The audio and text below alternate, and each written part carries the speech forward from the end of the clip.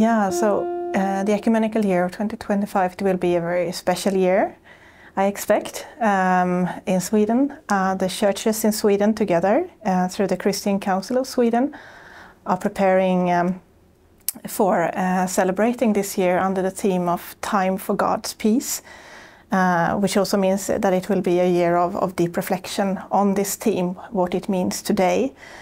And for us, it means reflecting on this theme in relation to what happened 100 years ago in our capital, Stockholm, where we had a big ecumenical international gathering in 1925.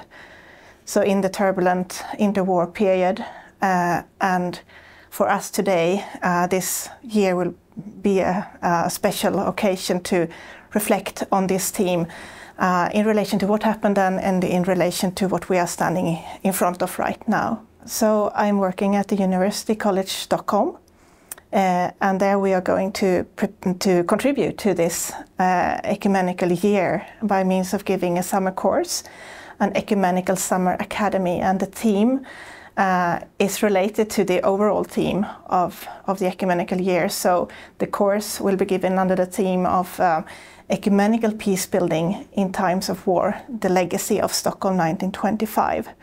And it will be an online course in the sense of a teaching period in June and July, but then it will also provide the opportunity for those students who want to come to Stockholm in August for a week, because then there will be a week of an anniversary and jubilee and celebration in Stockholm with regard to that it has passed 100 years since the big Stockholm conference in 1925. And there will be a lot of seminars, there will be a lot of services, there will be different kinds of events, and there will also be a festival at the end of the week. And as a student coming to the Ecumenical Summer Academy, one is invited to participate in the program alongside seminars at campus, and will also get the opportunity to contribute to the program of the week. So this is the summer course, and these two parts of the summer course, both a digital and a campus physical meeting.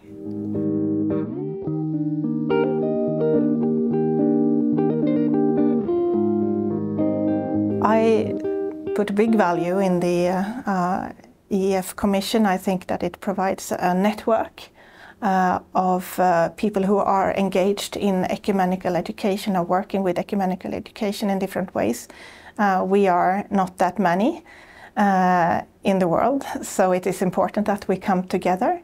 Often as an ecumenical educator, you work pretty much alone, so you have to connect to colleagues who live in different parts of the world and different parts of your own region. And I think these opportunities of coming together and sharing experiences, methodologies, ideas, and also hopes and visions, and the opportunity to discuss what are the challenges and what are the possibilities for ecumenical education, that is invaluable. We actually have one more initiative of ecumenical education in Stockholm at the University College Stockholm on top of the Ecumenical Summer Academy, and that is that we will launch the Stockholm Ecumenical Academy in January 2025. And the Stockholm Ecumenical Academy is a forum for theological reflection on ecumenism and a space for getting to know the